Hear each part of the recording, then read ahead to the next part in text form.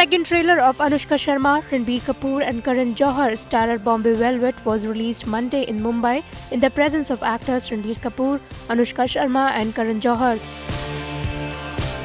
Besides them, Anurag Kashyap, who has directed the film, was also present there.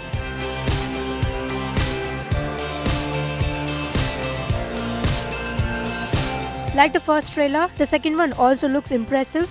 However, the second one shows the journey of Johnny Balraj, played by Ranbir in the film, from being a cage fighter to becoming big shot Johnny Balraj with the help of Karan Johar, who plays a Parsi businessman named Kaizad Khambata in the film.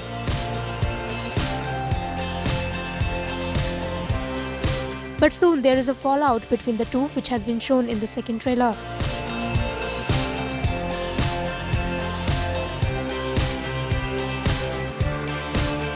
Bombay Velvet is directed by Anurag Kashyap and also features Ravina Tandon and K.K. Menon.